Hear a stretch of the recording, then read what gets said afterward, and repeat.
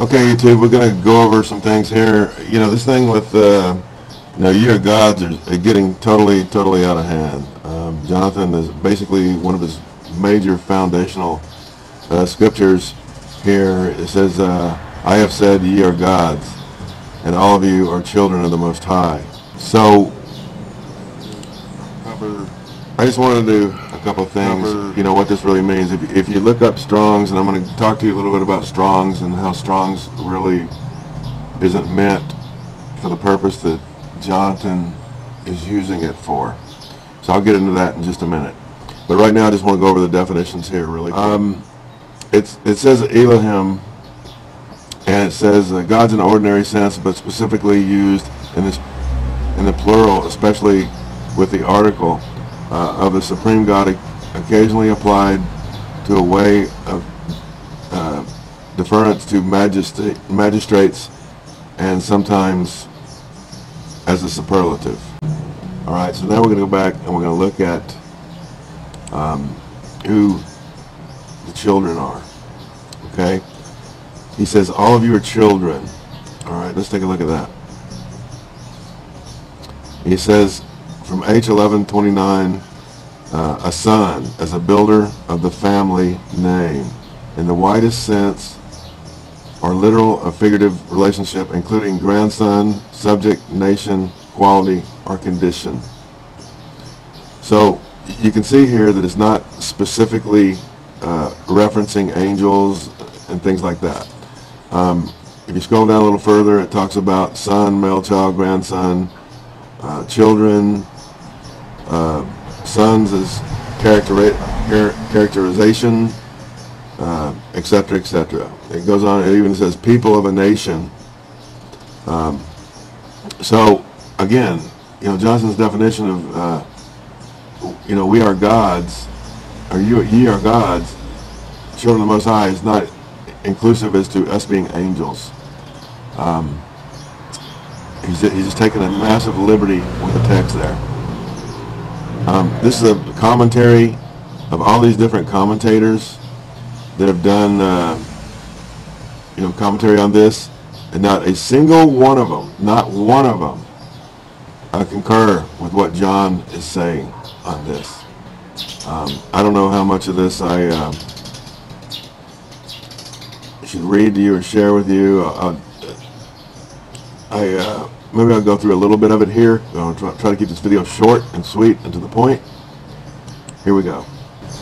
82:6-8 It is hard for men to have honor put upon them, and not to be proud of it. But all the rulers of the earth shall die, and all their honor shall be laid in the dust. God governs the world. There is a righteous God to whom we may go, and on whom we may depend. This also has respect to the kingdom of the Messiah. Considering the state of affairs in the world, we have need to pray that the Lord Jesus would speedily rule over all nations, in truth, righteousness, and peace. Okay, so basically what it's you know, talking about here is these so-called gods, they're magistrates, they're rulers, and they're puffed up. And so what God is doing is letting them know, hey, you know, you may be gods, or you may be rulers, or you may be magistrates, or you may rule over the people, but you're going to die like men. These people are drunk with their power, okay? And so that's what this is about. And I can go through, you know, many of these. I'll go through one more, okay? Here we go. And then I'm going to shift to something else. So hang in there with me, please. But ye shall die like men, you are mortal, like other people. This fact you have forgotten. You have been lifted up with pride, as if you were in fact more exalted than other people, as if you were not subject to the law which consigns all people to the grave. An ancient monarch directed his servants to address him each morning in this language: remember, sire, that thou art mortal.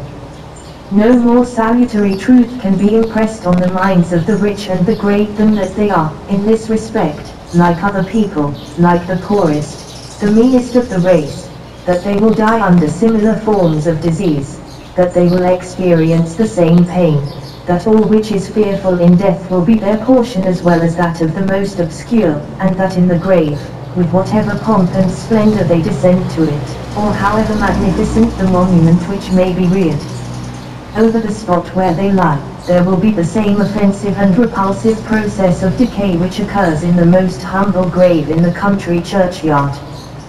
Why, then, oh, why should man be proud? Exactly. See, that's exactly what I was saying. They're puffed up, they're prideful, and, they've forgotten who they are, okay, and where they came from. So what Jonathan is doing again is he's taking Scripture and he's twisting it out of context, and I've always said he's twisting Scripture. Okay, now I want to talk to you a little bit about using a concordance, and this is really important, and this explains Jonathan's mistake with the way he uses the concordance. James Strong himself said that the concordance shouldn't be used the way Jonathan is using it. I'm going to prove that to you in just a minute here. But listen to this real quick. The meaning of a lecm is that intended by the author using it. The Strong's Concordance often sheds little light on what this meaning is in context.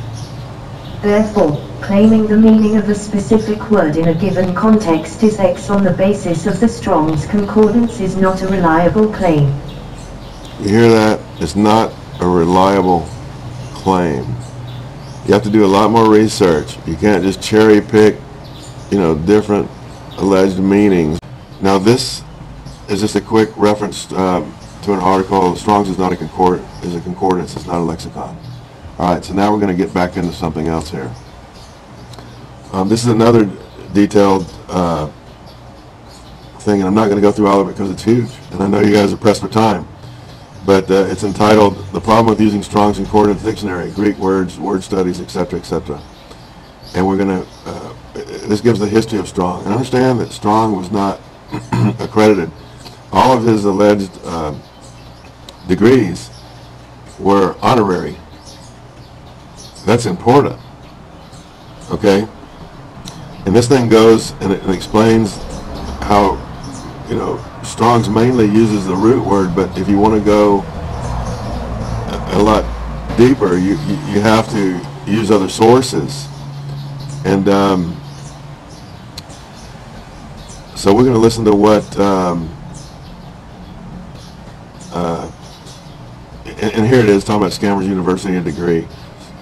These people that hold these doctorates that are honorary, and they didn't sweat, and they didn't earn it, they didn't prove that they know what they're talking about. And Strong's, in this case, he didn't have a degree that would qualify him to the degree that people try and say he's an expert.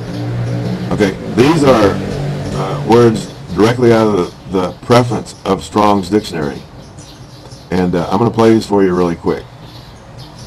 Okay, this is the Hebrew portion. Because you need to hear this from the horse's mouth. Strong's Preface to the Dictionary, Hebrew Preface. This work, although prepared as a companion to the exhaustive concordance, to which it is specifically adapted, is here paged and printed so that it can be bound separately, in the belief that a brief and simple dictionary of the biblical Hebrew and Chaldee will be useful to students and others who do not care at all times to consult a more precise and elaborate lexicon, and it will be particularly serviceable to many who are unable to turn conveniently and rapidly, amid the perplexities and details of foreign characters with which the pages of Genesis and FIST bristle, to the fundamental and essential points of information that they are seeking. Even scholars will find here, not only all of the strictly verbal character which they most frequently want in ordinary consultation of a lexicon, but numerous original suggestions, relations, and distinctions, commonly made and clearly put, which are not unworthy of their attention, especially in the affinities of roots and the classification of meanings. The design of the volume, being purely lexical, does not include grammatical, archaeological, or exegetical details, which would have swelled its size and encumbered its plan. Okay, that was his comments regarding Hebrew. Now here's his comments regarding Greek.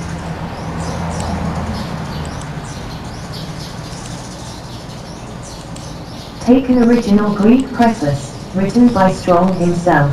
This work is entirely similar in origin, method, and design to the author's Hebrew dictionary, and may be employed separately, for a corresponding purpose and with a like result, namely, to be serviceable to many who have not the wish or the ability to use a more capricious lexicon of the Greek New Testament.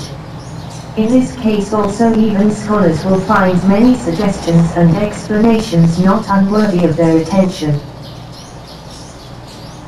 Okay. Strong's Concordance is not a translation of the Bible, nor is it intended as a translation tool.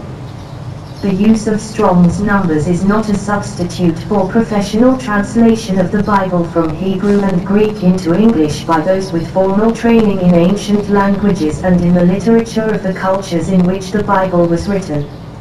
Since Strong's Concordance identifies the original words in Hebrew and Greek, those without adequate training sometimes misinterpret Strong's numbers to change the Bible from its accurate meaning simply by taking the words out of cultural context.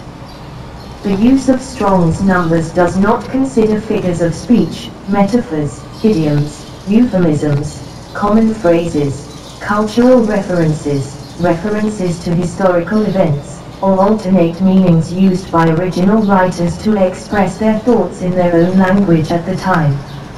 As such, professionals and amateurs alike must consult a number of contextual tools to reconstruct these cultural backgrounds.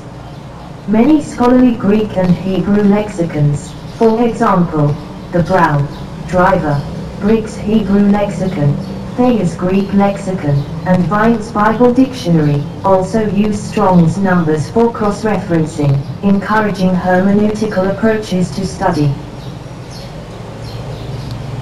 Okay. So that's pretty much it. I mean, he just lays it all out. Basically, like I said, is he's not using it the way it was designed and created to be used.